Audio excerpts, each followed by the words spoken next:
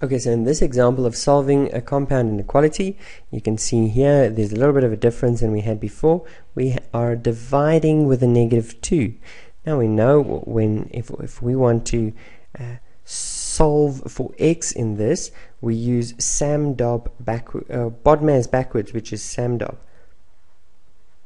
which means just that the last thing we do is brackets. Now we should recall that when we have a divide line, everything in the top goes into a bracket. So I've got a bracket divided by -2, so I don't have subtraction, addition or multiplication outside of the bracket, but I do have a division. So to get rid of a division, I will multiply all the sides with -2, but I can't write it here because the moment I write it, I must change my signs, or my sides in this case, around because I'm multiplying with a negative. So I'll have 31 times -2 is smaller than, so look how the smaller than now comes to this side, is smaller than negative 17x minus 11. Okay, and since I divided with the -2 here, they will cancel. Is smaller than or equal to, so again notice that this sign went that side because I'm multiplying with a negative, and it's times -2. What does that give me? 210, is it? Okay, 210. Good. Now I am going to add the 11. Add the 11 both sides, as well as in the middle, or in the middle as well as both sides.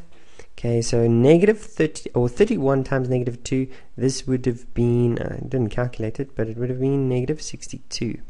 -62 plus 11 gives me 51.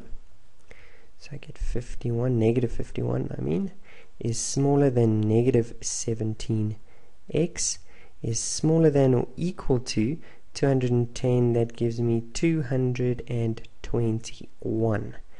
Okay.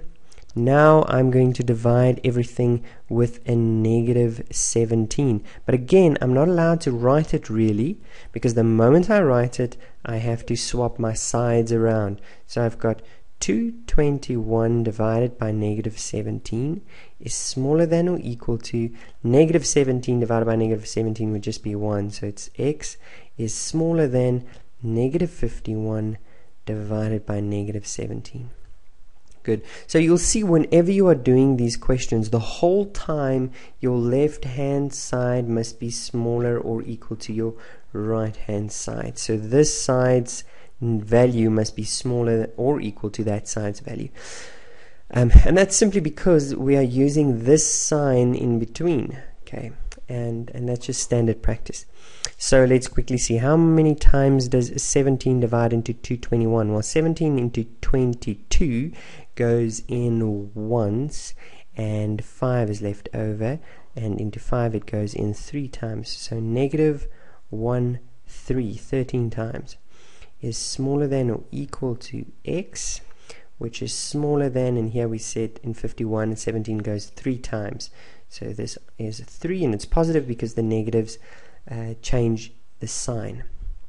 Great stuff. So this is our solution. We are working with x to be any number including -13, but not including 3, but all the numbers in between that can be a value for x.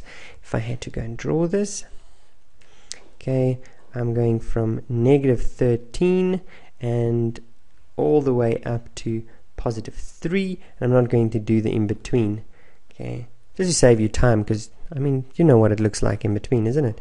Okay, so 13 is included, so it's a solid dot.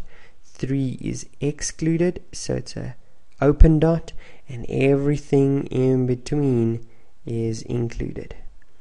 So either a thick line or different color to indicate the set on this little number line.